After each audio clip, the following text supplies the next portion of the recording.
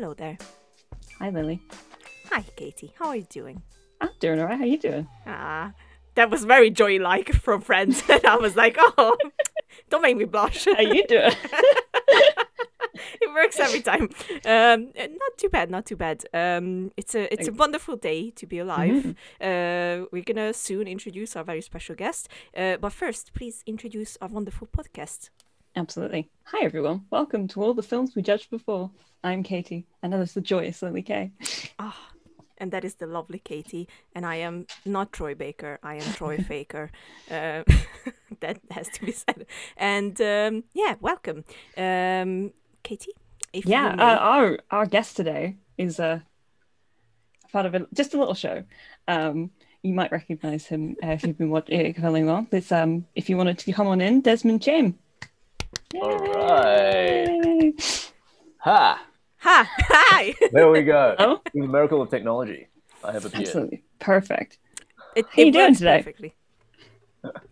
I'm doing well. It's been an easy day. I'm great. I just got vaccinated. Everything's great. Oh, amazing. Everything's on the up. Yeah. Oh, nice. What kind of vaccine did you get? It's an important question nowadays. I got the Moderna one. I highly recommend. Yeah, I didn't even feel it, man. He was like, hey, look at that tree. And I was like, what tree? And then he was like, hey, you're done. Oh, okay. Good. Very easily distracted. Yep, me too.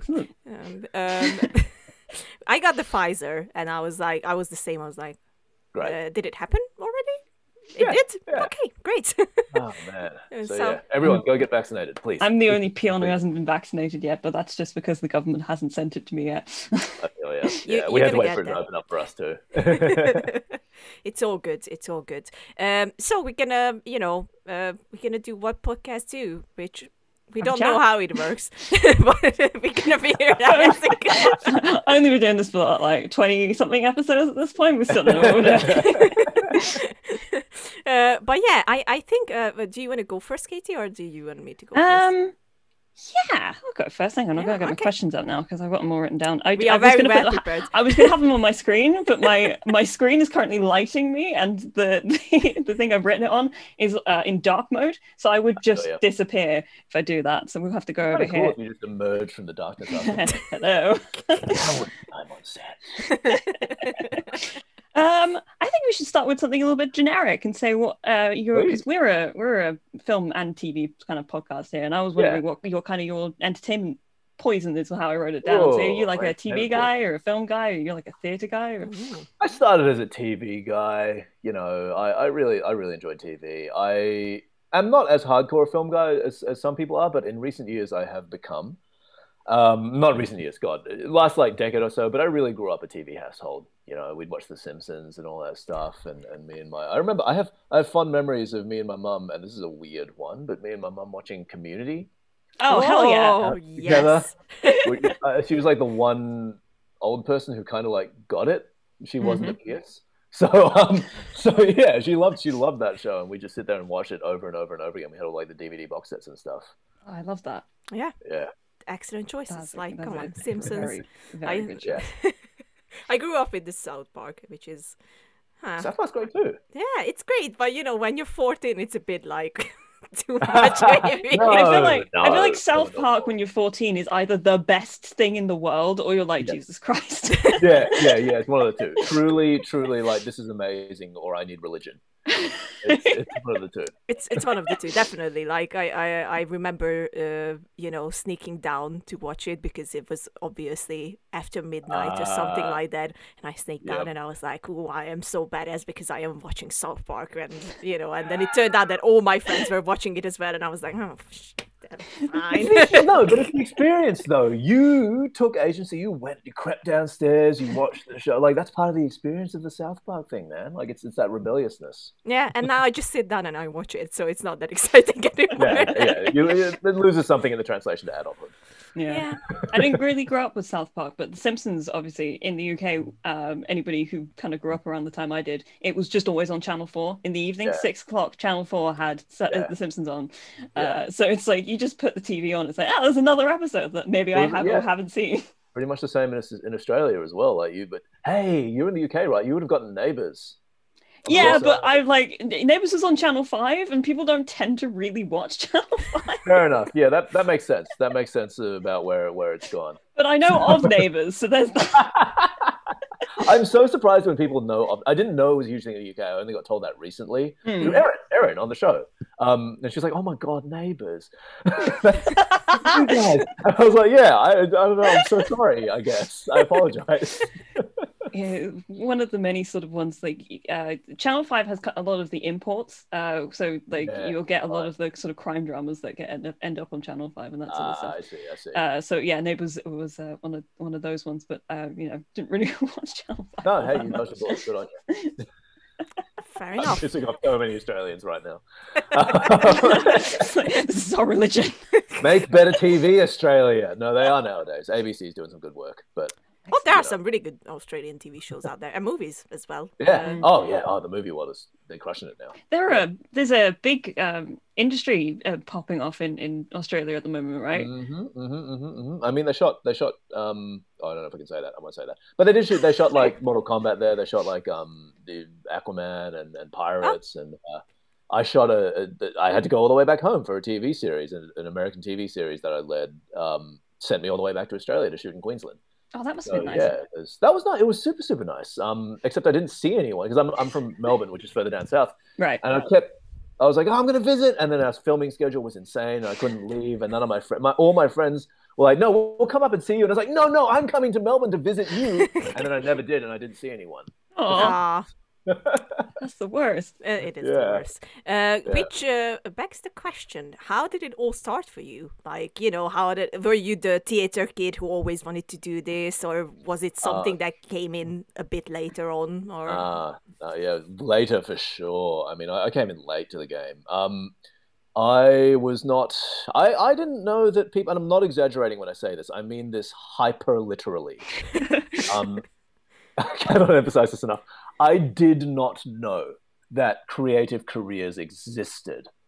I thought you had to have another job and then also do that thing as a hobby because I didn't know you could get paid. Like I thought directors like worked as something else and then like every now and again on their holidays did like a film. That literally was my understanding of the world from about 1 to like 17, 18.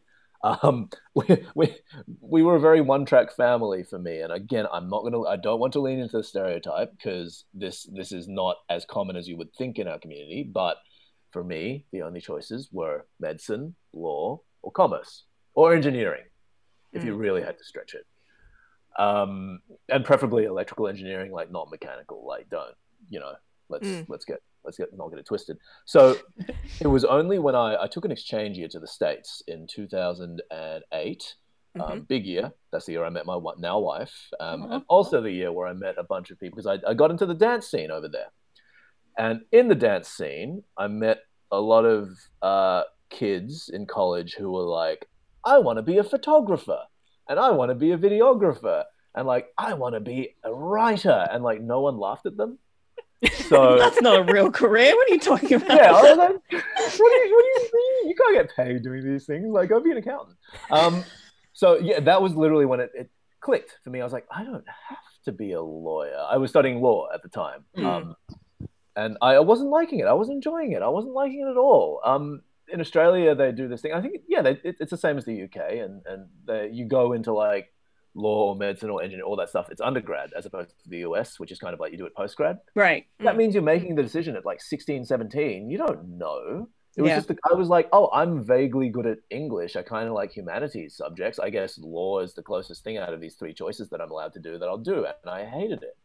I didn't realize I hated it for a long time, but by the time I got to my 5th, 6th year, I was like, this sucks. And then I worked as a lawyer for 3 months and I was like, this still sucks. It didn't change. Why was I thinking it would change? So I quit and had no idea what I was doing. And I was lucky enough to be friends with a few other Australian guys who were actors, I'd met in the interim.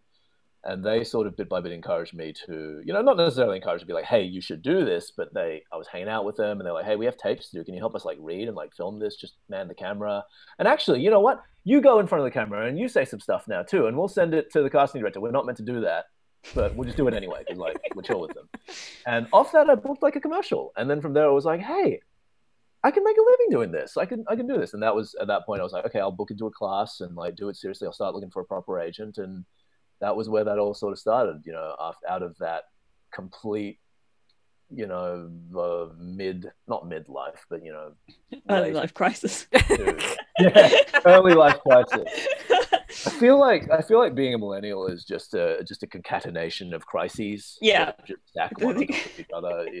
You end one and then you go straight into a new one. And it's like about something slightly different, but equally as exactly, but completely different skill set. So you have to learn everything from the ground up again to deal with it.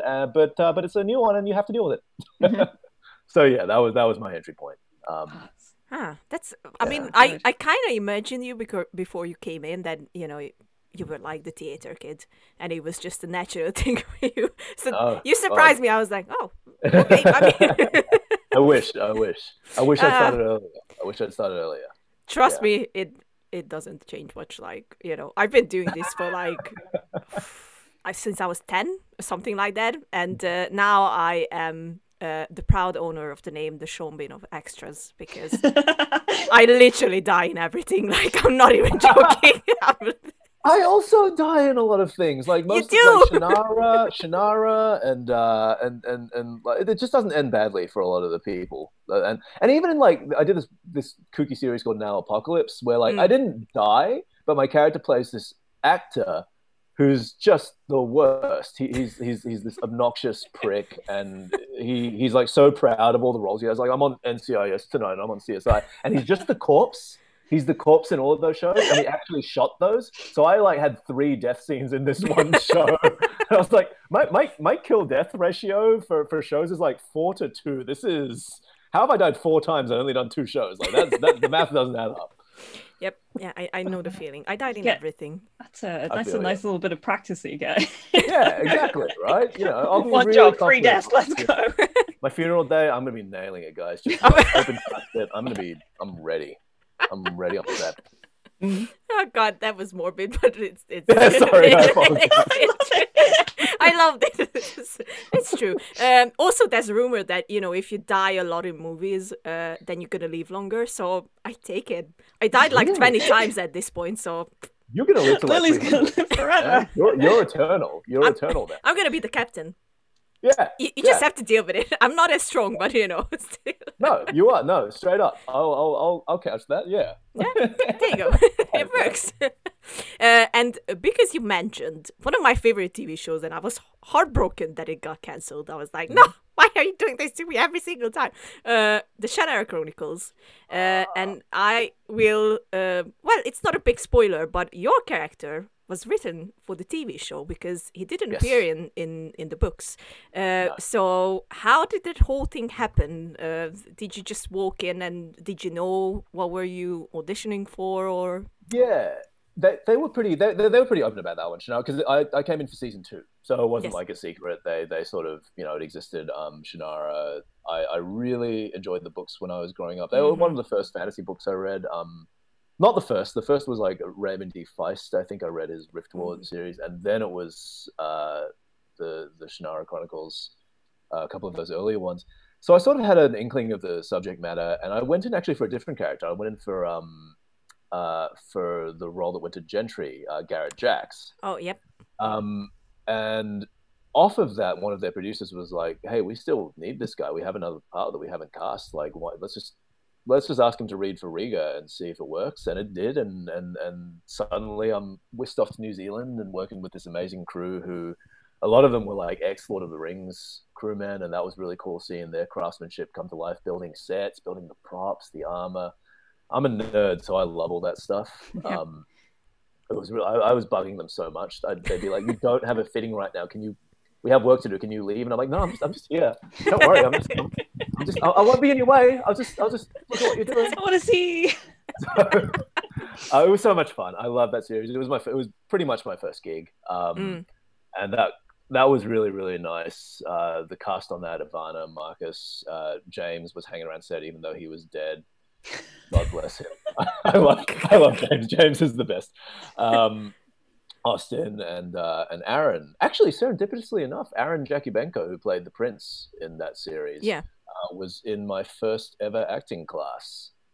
Yeah, we hit it off. World is small. Cool. Yeah, and then the first job, he was the one who picked me up from my residence that they put me for the first time to bring me to set. He was like, dude, what the heck? It was really nice. It was a lovely experience. And I mean, you knocked out Manu Bennett, so I'm like, I was in awe. I was like, is that even possible? Someone can knock out man. Nah, he's not. He cannot get knocked out. That fella is a rock. He's awesome too. He's a good guy. He gave me a lot of guidance early up in my career too. Good fella. Yeah. He's a very good guy. I met with him at Comic-Con and he was just the sweetest. Yeah. Just the sweetest. Come on. Such a nice person. But yeah, I was so bummed out that Shannara got cancelled because, obviously the books as well were close to my heart. And then I liked the show. I think it was so much fun. I think, your character was... I think it was a refreshment to the whole idea that Shannara was, and I was like, I was into it because I usually don't like when they change things when they adapt books, but I was like, yeah, it works. So it pretty much worked. I mean, like, look, it skewed towards that young adult kind of demographic, but I think in terms of that, they did that well. They set up all the tensions that they needed to. I just am of the opinion that we need like more fantasy on screen. Like, I just like that kind of stuff. Obviously, Game of Thrones busts the door down in a big way, but Game of Thrones ain't for everyone, Game of Thrones, even for me, skews a little grim to the point of... Don't admit it, Katie. No, I admitted it many times. I couldn't get into Game of Thrones. I liked reading all the spoilers for Game of Thrones, but like watching it was a task. Yeah, by like the third season, I think I was just fatigued, and I was like, I have enough horrible people in my actual real life. I don't want to watch horrible people on screen. I'm actually stressed. I'm like, I love it. Don't get me wrong. I think they did it really, really well on an objective level. They executed a fantastic show. But a little grim dark. I'm an optimist. No, I'm with you there. I used to really enjoy watching kind of grim dark stuff when I was younger, but like over the years, it's just like I don't want to watch a bunch of people be mean to each other at this one. I just want to see some good people do some nice things. I think I think we have a trend in TV and film coming where I think we're going to see more of that. I think we're skewing away from that now, and trying to bring some more hope and optimism. And I hope we do, because we need it. I really hope so. Something happened in 2020 that we need it. I'm with you there. Even though I just tweeted out not a long time last week. It was last week. Oh, it still lives in my memory. That after these Marvel shows, I'm gonna need therapy, like serious ones. Yeah. Having said all that, go watch Falcon and the Winter Soldier. Feel really good about the state of things. Oh man, especially after this week's episode, the most recent episode, as we're recording this, 4 episodes have come out, and episode 4 was a lot to deal with. Brutal is the word. Yeah, I mean, we could get into a little bit of Falcon and the Winter Soldier, because that's obviously one of the big things that's been going on. What was that? You've written a little bit, you put together this amazing thread, which I loved reading. But do you want to speak a little bit more on like what the experience was like? Oh yeah, man, it was incredible. Like I can't sing the praises well enough from Marvel itself on the way down to our 3 female leaders. We had a female director, we had a female producer, and we had a female line producer. Made the set just calm and approachable, and even though they were spending huge amounts of money, I might be wrong about this, but I think at one point or another we were the most expensive TV show. Full stop. That doesn't surprise me too much somehow. Yeah. I mean, it feels like a movie. Every episode feels like a movie, and they, despite that huge budget and the huge pressure that should come with that, it kind of didn't, because they just left a real open set. It was like nice. It was easy. The moment you're an actor and you come on set and you feel that kind of openness, it just makes it easy to do your job. Anthony Mackie and Sebastian Stan obviously doubled down on that too. They had this really easy chemistry with each other. It was kind of like, oh, look, you just, sure, you're just chatting and stuff, and we can, we're all in the same tent. We're just like chatting a little bit here and there, and just not, we don't want to distract each other from our work. But it was easy. It was nice and cash. And then of course the Flag Smashers, like, man, they put us together on the first day, and I think they knew they'd made a terrible mistake. We were so noisy between takes. Literally, let me paint this picture, right? We're in a plane. The set is a plane. It's a small light plane, so you know it's aluminium and other rattly kind of metals. And we decided that it's a good idea to start up this little like hip hop cipher. I mean, I think it was Tyler's idea or Ernest, one of those guys. Like starts beatboxing, and then like they're throwing down freestyle rhymes. And then India's like, you know, get it with a bad self. And I'm sitting there being like, I used to be a b-boy, but I can't do this because I'm gonna injure myself because I'm too old now. And like, and Aaron's just sitting there. And this is the scene where like Aaron has to cry. So this is the first scene, and we're all just having this like grand party, and Aaron's like, "You guys," but she was getting on it too, and it was so much fun. We had this instant chemistry with all of each other. We're all like, "Mate, we're friends now. We miss each other." We still have this little text group that we just send the messages off into, and oh man, I miss those guys. It was really, really, really lovely being on set with people who are you know, great actors. That's a big part of it too, because you need that. We're here to do a job. We're here to make a good show. Yeah. But be like good people. And maybe those two things should be flipped. I think it should be good people first. We're starting to see a reckoning with that in this industry. But absolutely, man, good people, like good times. Just so lucky that I met them.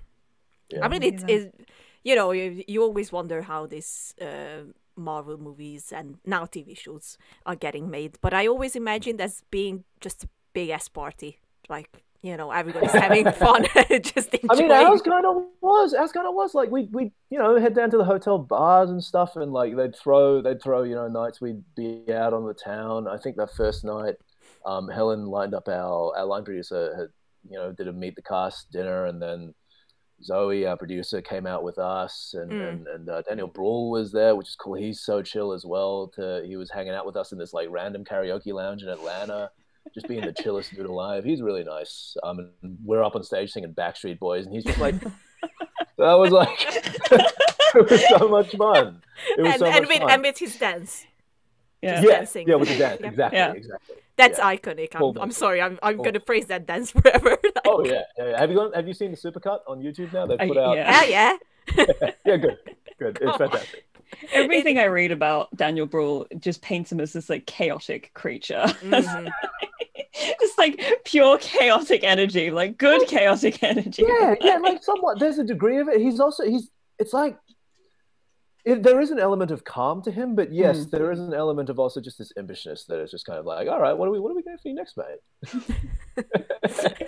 I just watched an interview with him, and I was like, my jaw hit the floor, because he was talking about Chris Hemsworth, and then he was talking about him and repeated what he said to him, but in his voice, and the switch was like this. And of course, Chris Hemsworth always, you know, digged and said like, hey, seem nervous. Really?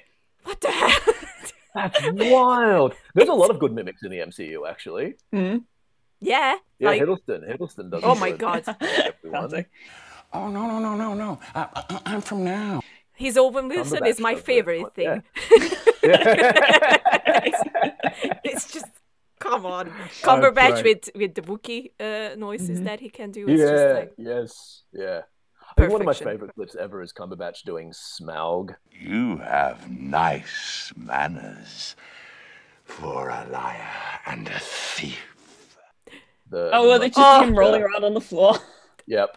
Oh, that looks like so much fun. Oh, he was in it. He was in it, just in the zone, just doing Smaug, just living like in that is an actor. So good. Oh God, you gotta love them. You gotta love them all. And you know, you are now part of this team, which must feel amazing. Like as Katie mentioned, when I read the tweet that you made, first of all, that picture is great. I also envy you very much that you have a vibranium in your pockets. I'm like, but at the same time, I want to highlight two things. One of them is what you wrote about representation, and you know, that for me and for Katie as well, I think I can talk in both of our names. I think it's the most important thing in the film industry, like everywhere, but you know, especially something that reaches so many people. And I think my question would be is that do you think that it's now finally changing and becoming more of a normal thing, like a natural thing to do? Yeah, for sure. I mean, like, we took stock even just even a year ago. Me and a few friends here. I forget who, it was a bunch of us in a group, but I think it was like me, another mate of mine, Chris Pang, who was one of the guys, shout out, who got me into this. He was one of the original OGs, Crazy Rich Asians and all that. And then it was like Remy He, who's also MCU, and a couple of other guys. We were all chatting, and we were like, hey, hang on. We're all working right now. That has never happened. Like 5 Asian guys, roughly in the same age group category, all working at the exact same time in like decently sized parts. Huh? That truly has never happened before. It's like moments like that make you realize how far we've come. There are still moments that make us realize how far we have to go. Oh, yeah. Though, of course, you know, not to bring it down. I do want to celebrate where we've gotten, where the successes, but the metaphor is right. The door is open, but we haven't walked through it yet. We're just starting to, and we have to make sure the whole group makes it through before it starts to swing close again, because it's a fragile balance that we've won, and the African American community has been tackling this problem for much longer than we have. But the how to get the community in and not leave people behind is a tricky one. We had this horrific joke, I think, that after Crazy Rich Asians came out, we were like, well, let's just wait for the next Asian film to ruin this all. Because the moment we have one failure, it's done. This whole ride is over. And it was real gallows humor. It was kind of like, but that hasn't happened, thank God. But not thank the studios and thank the bosses to some degree for putting their money where their mouth is. You know, they have said the words, now they are following through. Could it be better? Always.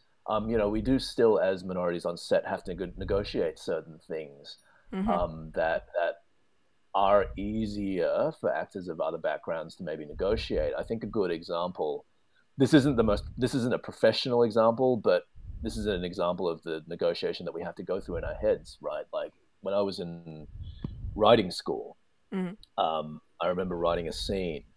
The challenge was to write a scene set in a familiar location. That was it. So one of my classmates wrote a scene in a British tea shop. And I wrote my scene in do you guys know what boba bubble tea is? Yep, I know of it. I haven't actually had it, but I know of it, yeah.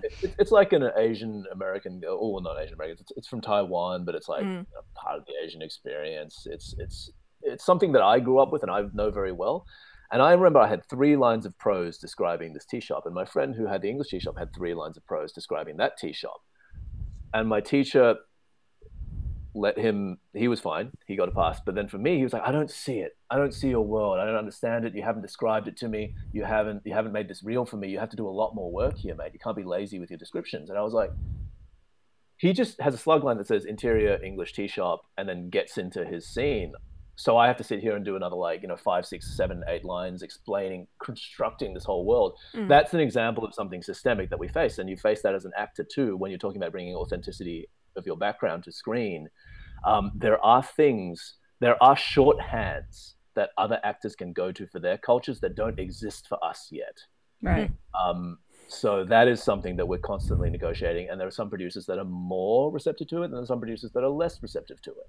And there are some directors who truly just aren't aware of their unconscious bias, and they're just like, well, no, why can't you just nail it like this guy's doing? I'm like, he's drawing on years and years of screen symbolism and semiotics that I don't have as an actor. You know, you talk about range is embedded in not just the actor, but also the culture that he's acting in. Wow. Yeah, that's a good way of putting it.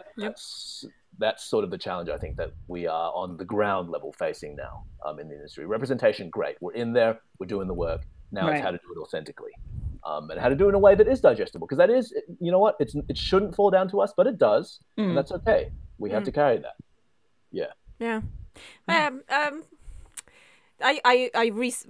Not too recently. Back in 2016, I got really into Korean filmmaking. And I realized that I enjoyed it more because it was so different than what I was used to. Yeah. And I was like, I kind of need this now in everything. Like, Katie knows that I am obsessed. Absolutely loves it. Like, oh, hell yes. We converted another one. I don't watch too many K-dramas, but my wife is addicted to a lot of K-dramas. My parents as well love it. Dude, and it's cool. Oh, so they're please, so no, go. good. Yeah. They're so good. Like I got into Train to Busan. Like that was my first thing. Hey, yes. Oh my God, it's so good. Thank you. Yeah. Thank you. Finally. Katie hasn't watched it yet, and I am trying to convince her. she keeps recommending me things, and I'm like, yeah, I'll get to it, and then I rewatch stuff I've seen about 1,000 times because I'm with you too. Don't even worry. Like I've watched Firefly probably like 30 times. Oh, fair. during the pandemic, so like We love Oh you my here, God, so I you love can you guys. come and host with us from now on. hell yeah.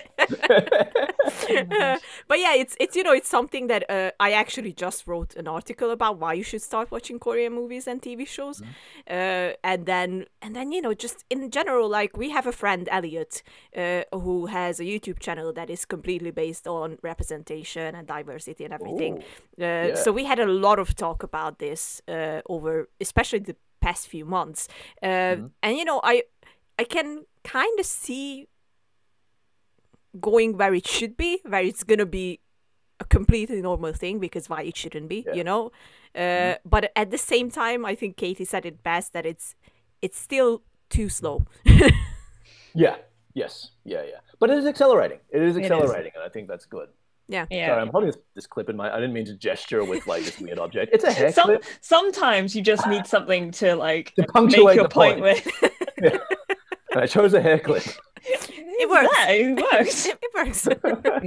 Yeah, I said that as we were having a discussion about some of the bigger studios and how I thought that it's really at this point the job of people who have a kind of an innate audience, like a really large audience, to build that kind of representation in from the ground up, as opposed to just kind of tacking it on, being like, oh, we need some people in here, let's get like this guy and this guy to kind of fill a quota. And like it needs to be built into the world of what you're doing. It doesn't necessarily need to be like about, like I think there are so many people who are just sick to death of watching tragedies about racism and all that sort of stuff. Like we want to be able to see the joy of of people as well. Yes, that's the big thing.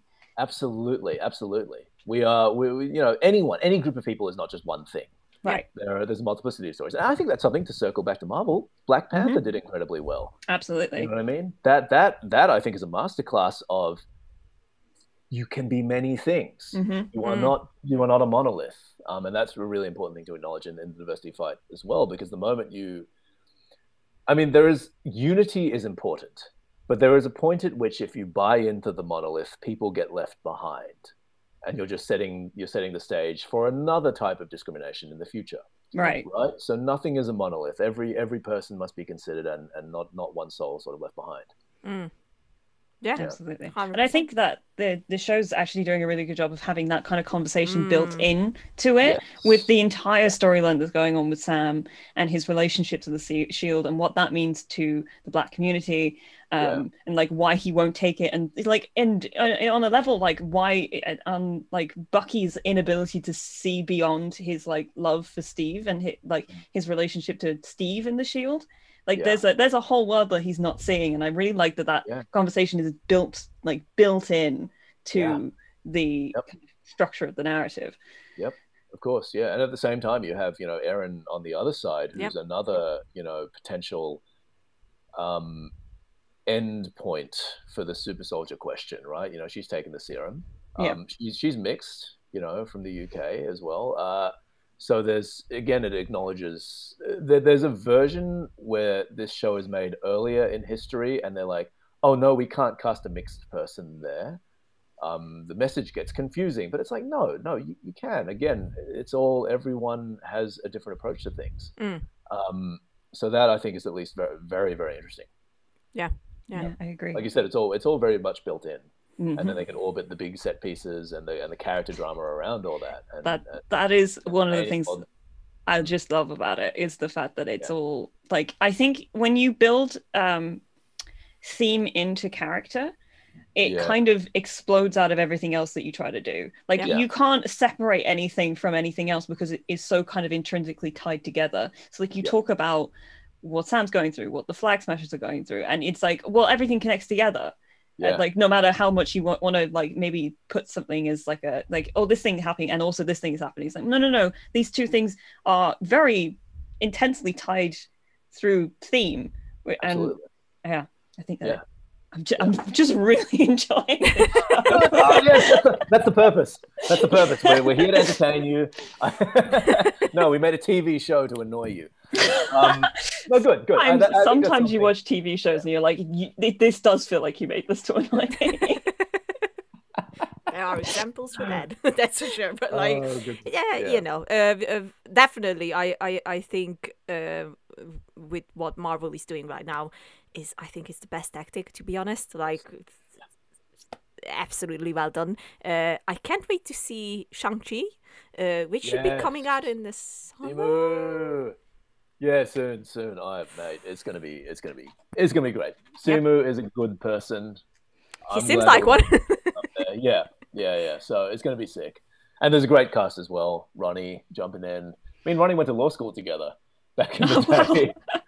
There you go. Yeah, it's connected. All this connected stuff. But yeah, they're gonna do really, really well. Oh yeah. I'm predicting in my head hopefully a similar success that Black Panther had.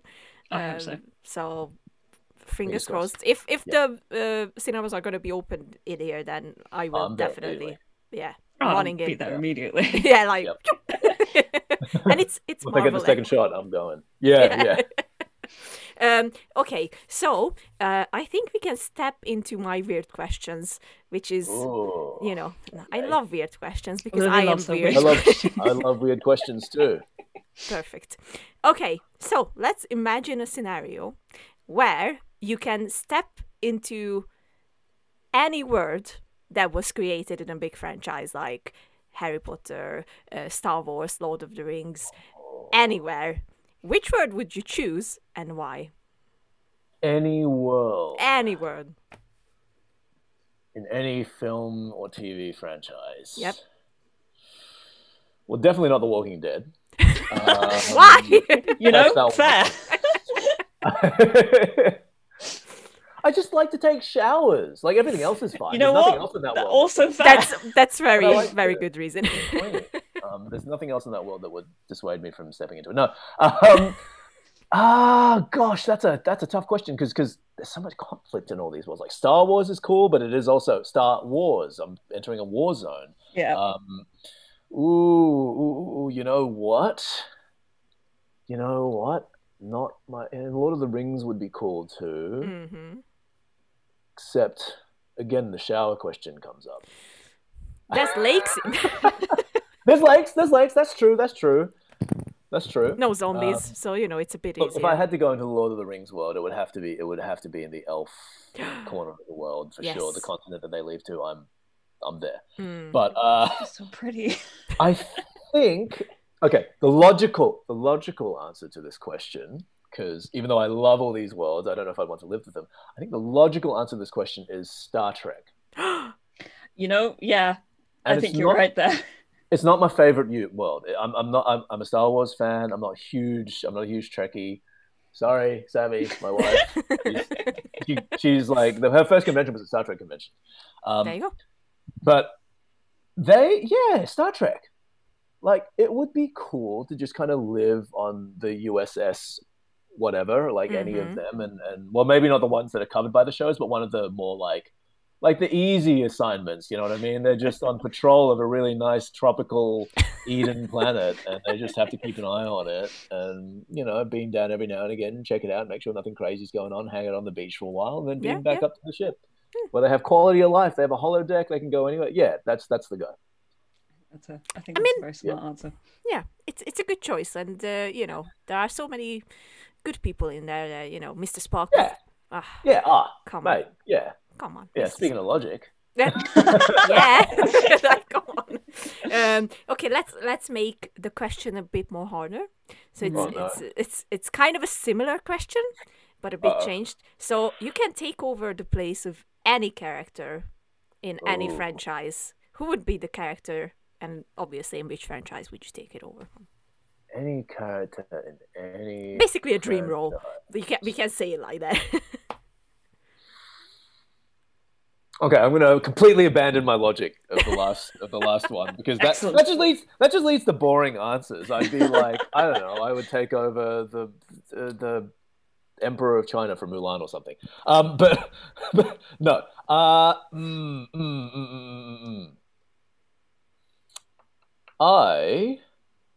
would jump into, you know what? Always been a dream of mine. I love the idea of being a pilot. I love the idea of being a space cowboy. I'm going to jump into the shoes of Wash from Firefly.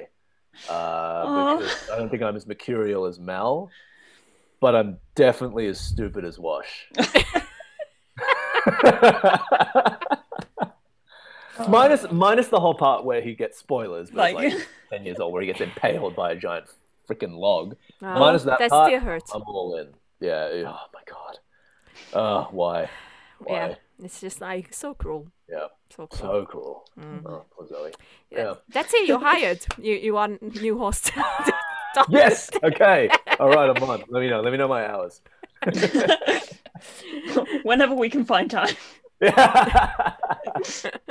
All right, Katie, question, because I'm curious about what your favorite piece of like flawed media is. Like a piece of media that you watch and you're like, I see 1,000 pieces that are wrong with this, but I also love it dearly, kind of because of those, as well as in spite of them.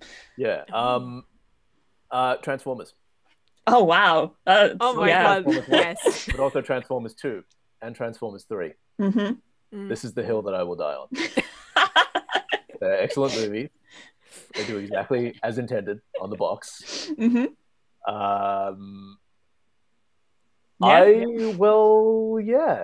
defend them to the death. I will go there. They're really good. I'm pretty sure I had like a pirated VCD. Oh no, I shouldn't say that on the camera. I could beep you out. Beep. First Transformers, yeah. And I just watched that. I watched that a lot. The first Transformers was actually genuinely a good movie, I believe. It didn't go so well after that, but you know what? They were fun, and they were big, and they were satisfying in a way that a lot of films weren't. I agree. Like, come on, the special effects and the fights in there are just like... And they just lent into the silliness of it all. Yeah. And it was super problematic. Everything about it was problematic. Although I will say that Bumblebee was a really good movie. Like, I was genuinely surprised by that. Do you know why? Yeah. It wasn't directed by Michael Bay. Yeah. Well, I would defend Michael Bay to the death too. Excuse me.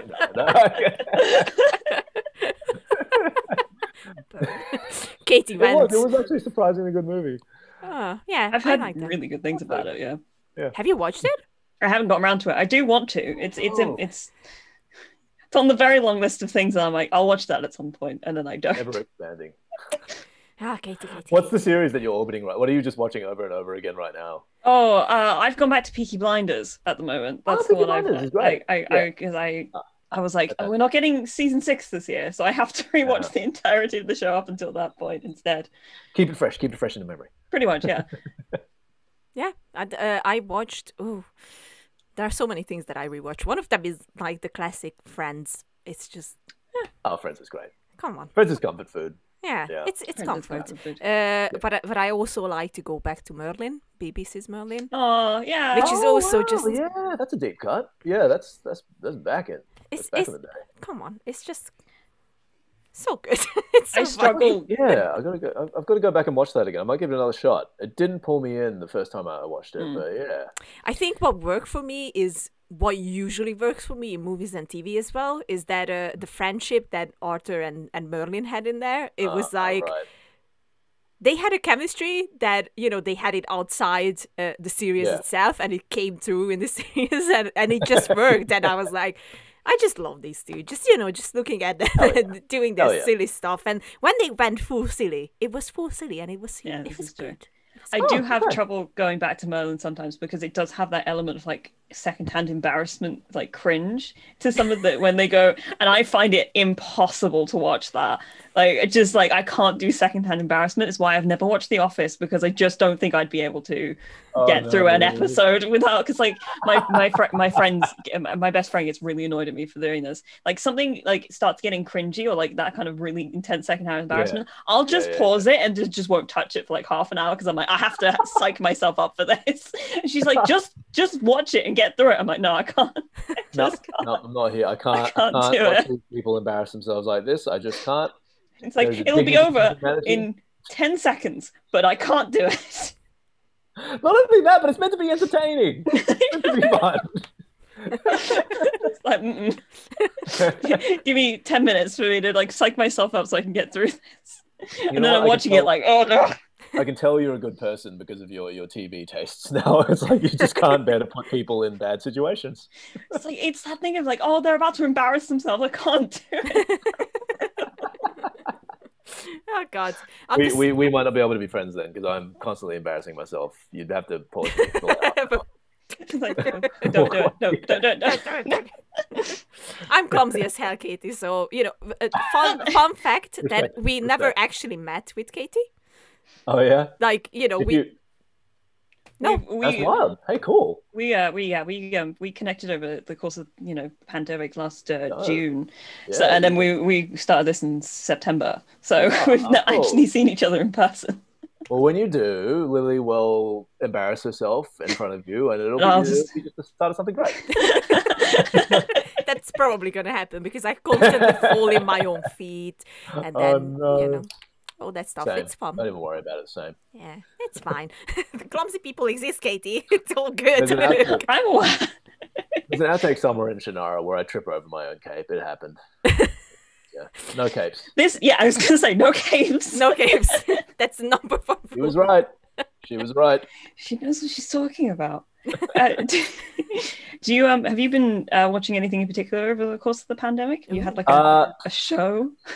No, nothing specific. I've been weirdly watching. I mean, I've been doing a lot of reruns of that Firefly, like I said. I've watched my favorite movie of all time is Kiss Kiss Bang Bang. Okay. Shane Black, love that movie. Watched that a bunch. You know what? I've been watching a lot of. Been watching a lot of two very specific things, but not specific at all. A lot of HGTV. It's like the housing channel here in the States. Just a lot of like home renovations. And I'm like, I could put up some shelves. And then I've been watching a lot of anime as well. I don't know why. I used to watch a lot of anime as a kid, but then I sort of fell off it. But recently, I've just been delving back into that library again. It seems like all of my friends at the moment are watching JoJo, and I'm like, do I need to start watching JoJo? JoJo is wild, man. It's not my favorite. But it's pretty intense. Actually, JoJo's pretty intense. Yeah, like they start talking about stuff, and I'm like, I literally like I don't even think if I watched this, I'd be fully understanding what's happening. No, I don't even fully understand. I honestly, I don't actually watch JoJo because it's just too obtuse. I think.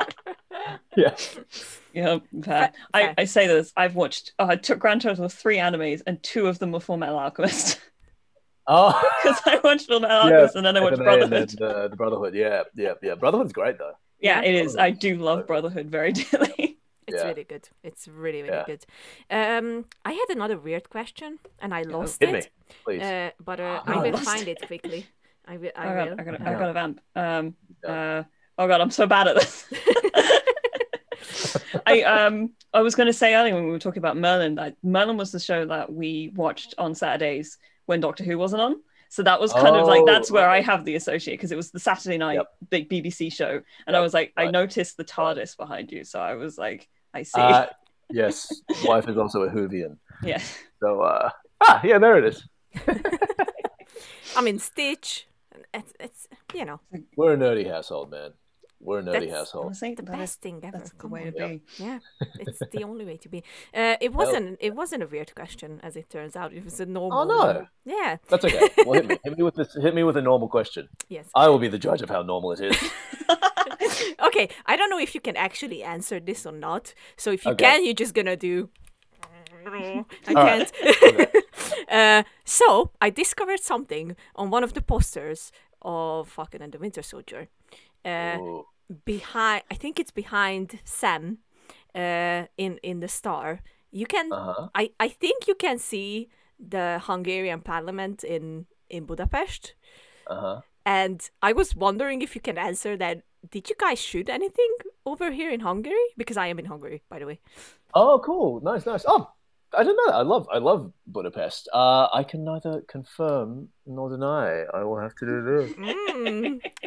Maybe I I have don't. to say. But amazing work there. Oh my goodness. Yeah, That is intense. it's Marvel, so you have to look for Easter eggs That's true. That's true. Yeah. everywhere, like posters, promo pictures. Easter every day with Marvel. Yeah. Eggs galore. Yeah. Okay. And then the other question is, since Yeah. I know, I think kind of for a fact that you're also as big of a Captain America fan as I am. I mean, I love your necklace, by the way. thank you. It's here as well. Cool. Oh wow! Yeah, hell yeah! I have it tattooed as well. I love Amazing. Mike and Bucky, and That's cool. Yeah. and Yeah. it's especially what you wrote in your tweet. It did help me through a hard time as well. So when you wrote about that, I was like, the fears are back. It's coming back. It's all good. Don't cry. Yeah. I cried No lie. because I cry on everything. So it's all good. I was way out of sorts when I wrote that as well. It was sort of verbal diarrhea. I sort of sat down and I was like, I'm going to write a short post, and then 16 tweets later. Yeah. No, it was cathartic. It was very cathartic to me. Yeah. Yeah. So I have to know your opinion Mhm. about John Walker. Oh, I don't think I can say anything about this either. I mean, we'll go as far as this latest episode where he brutally murdered one of my friends. Yeah. Really brutally. I mean, Noah Yeah. Mills is a lovely, lovely person. And with the shield. And with the shield, I will say, watching, for me, I mean, you read the thread, and you know how much him and that shield mean to me. Yeah. I think this is intentionally, of course, this strikes a discordant chord with all of the Marvel fans, seeing him stand there with the shield bloodied just at the bottom, and it takes the air out of whatever room you're viewing it in. Yep. Yeah, it just saps you, man, because that is the symbol of the best of us, lowered to something. Yeah. It's not a nice thing to look at, and that's perfectly intentional. Yeah. That's as far as my thoughts can go on it. Is like that was like oof. Whew. I thought that episode in particular was pretty spectacularly directed. Like I thought the subtlety of showing that he had taken the serum was like spectacularly played out. The way he threw it into the wall, and you're like, oh, that was intense. Wait, hang on a second, and then you get to the point where he finally like bends the pipe and you go, oh no, he's done it already. Oh god. Yeah, I am now in some trouble here. Yeah. Yeah, they did really, really well putting all that stuff together. There are so many threads that they just. They shout are out, yeah. Shout out to Kara and shout out to our producer Zoe, who just they juggle all these things and they don't drop the ball. It's great. Yeah. Oh, it's a really good show. Like, it started off great, and I think maybe the second episode was a bit slower than we expected to be, but then they just picked it up again, and I was like, oh, yep, this is. There's a lot of setup that goes into sort of like a 6-hour mini movie series, basically. Yep. So a little more wind up time, I think, than you'd be accustomed to in a regular film. The first act goes on a little longer, but it's worth it because the stuff they set up, again, like you said, it all works with the characters and the themes. It's complex. Very well, yeah. And also we have to give all the respect to Wyatt Russell because he's doing an awesome job. He's a lovely guy too. He's a gentleman too. Really, really, really nice guy. Just shocking sometimes that some people can behave as poorly as they do on the internet. I think the initial, we know what we're talking about. I won't go into it, but lovely, lovely man, and I'm glad people are seeing him for an amazing actor now as well. Such a good actor, and they always say we can go back to Game of Thrones where Joffrey and Cersei and come on, but they were horrible. That guy too. I think people were horrible to the I can't remember his name, but the actor who played Joffrey as well, cop lots of flack as well, and it's like, no, guys, that's not. Listen, I'm just setting it up for myself. I play a lot of villains, so I'm like, this is why I'm like, hey, just don't beat me up on the street, please. Like, but isn't it interesting that it's always the really nice people who play evil guys and girls, obviously? Yeah. It's because we're pretending. Yeah. No one's that nice. That's true. I either find myself playing comedic roles or evil roles, and I feel like they are signaling something to me, and I'm like, I don't know what you trying to say. But... You want me to lean into this? Fine, I'll lean in. It's good to be evil. Come on. I truthfully think it is a thing of like when people have that kind of good moral compass, they get the place at acting and like in also in things like D&D, where you get the chance to like just sort of play in a space that you don't get to play usually because there's no consequences to that. Or the consequences are safe because they're within a fictitious universe, so you get kind of the chance to be like something that you wouldn't be usually, which is nice. I'm of the opinion that D&D with a good DM is the best, and if this is your goal, is the best acting exercise you can ever have.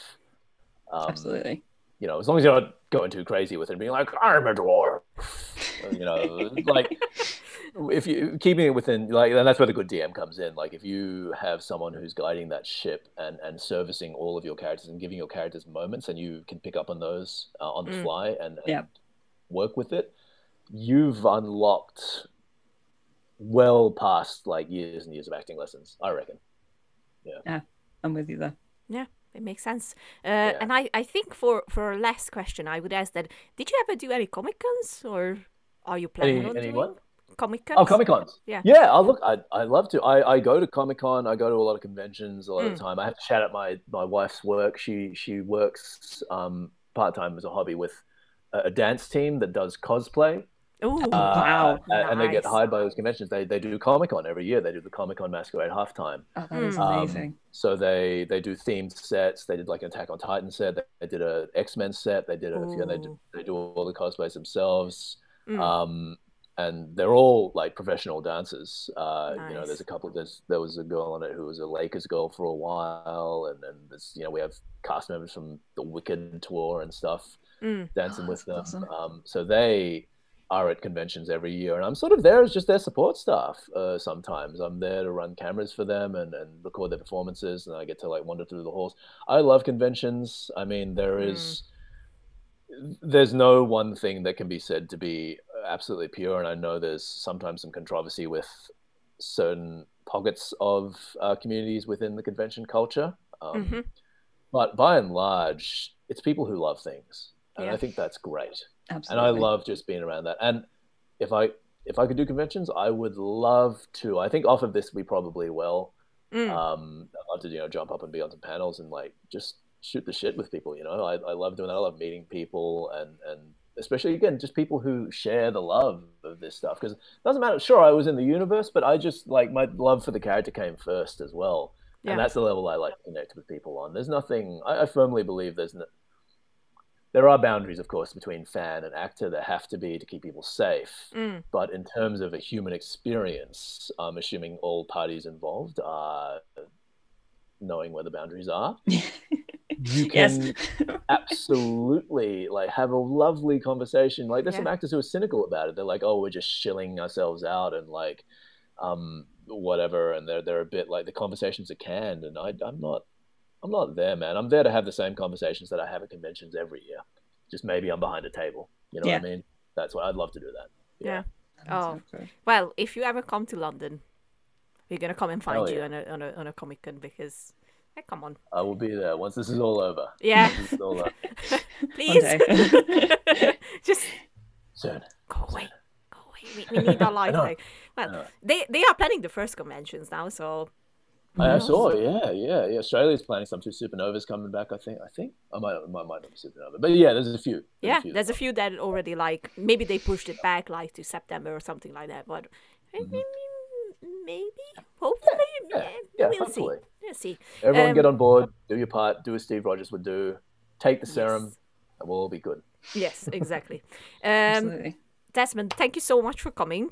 Oh my God, thank you so much. This has been... I loved it. Had so much fun. This Absolutely, was you too. you are our new host. You know, talk to you. Come back anytime. I'll guess do a couple. Oh, yes. There you go. Perfect. Really appreciate it, guys. And where can people find you on the big world of social media? Oh goodness. I hate social media, but yes, it is the tool I needed. I need it to live and work. Yep. Now it is very important. You can find me on Twitter and on Instagram at Des Chiam. That's DESCHIAM, M for Mary. On Instagram and Twitter. Come hang out. Shoot the shit. I hang out sometimes. I respond to DMs sometimes when I'm not late. So yeah. There you go. Brilliant. That's how we arranged this, because you saw my DM. Actually, yes. I only check them like once every 2 weeks or so. So I'm very happy that I checked it like then. I was like, oh my god, I have to reply. I have to 100% have to reply to these guys.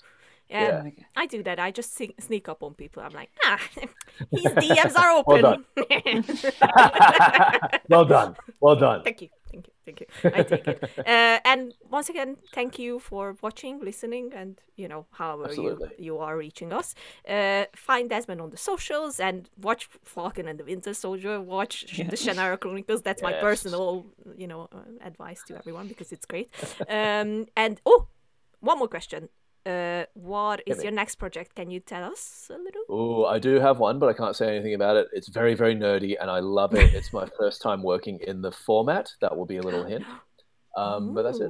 That's all I want to say. We'll take it. Yeah. We will take it. Yep. Still a pandemic. Wear your mask. Sanitize your hands and keep the distance. And yes. Get vaccinated when you can. Yes. Very important. And once again, thank you, Desmond. This was so much fun. Thank you, guys. Honor. Bye, everybody. Bye, everyone. Bye-bye.